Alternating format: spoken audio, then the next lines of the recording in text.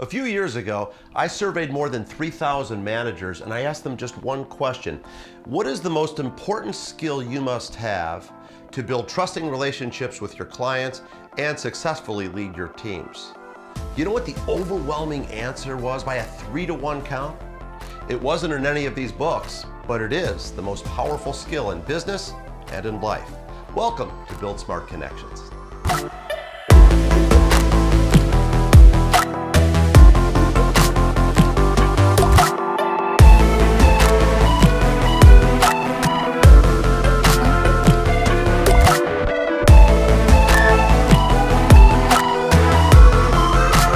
What is the number one skill managers must possess to successfully lead teams and build trusting relationships with clients?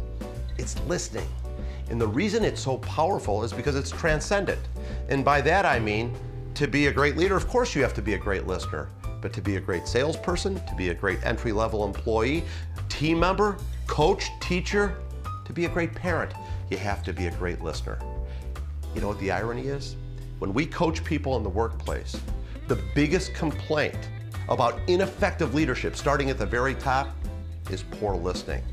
So let's get into how we become a fully engaged listener and how we can better connect with others and talk about the benefits that come with it.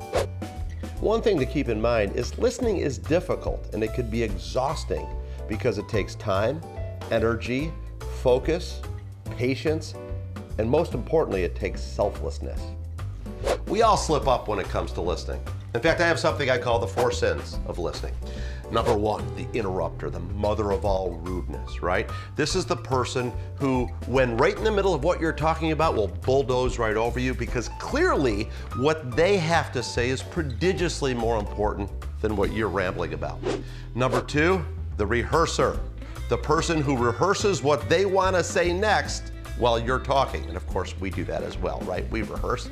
Number 3, rightfully accused, the sentence finisher. I'm a communicator, right?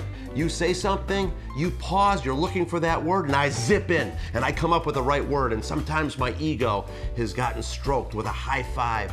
Other people look at me as if to say, Joe, I didn't start that sentence with the intention for you to finish it.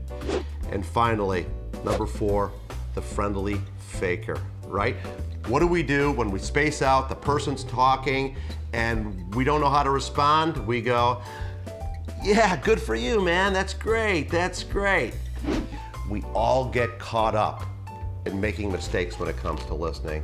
Let's talk about how we can get better.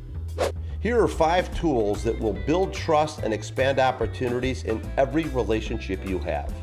Number 1, ask open-ended questions. And this simply means ask the question that gets others to elaborate. Let them hear themselves talk. Number 2, show attentive nonverbal communication. People always know if you're engaged or not. Number 3, practice silence. Let others talk. This is not always easy, but remember, silence is a form of respect and empowerment.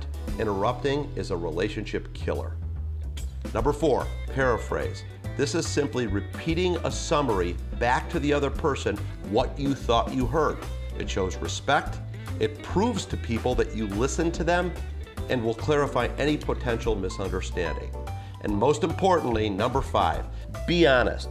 Ask the person to go back and repeat what they said. And if you feel more comfortable, simply say, I apologize, can you go back and say that one more time? The 2 greatest listeners I've ever met are my mom and my dad. And I know that because at 53 years old, I live in their basement. No, I'm just kidding.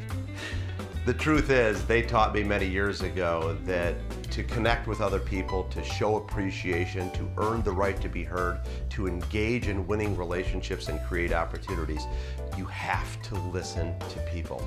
And maybe the best way to sum this up is one of my favorite quotes. The greatest gift you can give another is the purity of your attention. Hey, thanks for watching. I hope you found this helpful. If you'd like to see more videos, please subscribe to our YouTube channel over there. If you'd like to learn more about who I am and what I do, you can always visit joetakash.com. And of course, we love feedback. If you have any suggestions on how these could be better, or if you have any topics you'd like me to speak on, please leave your feedback below. Live it, love it, do it, profit.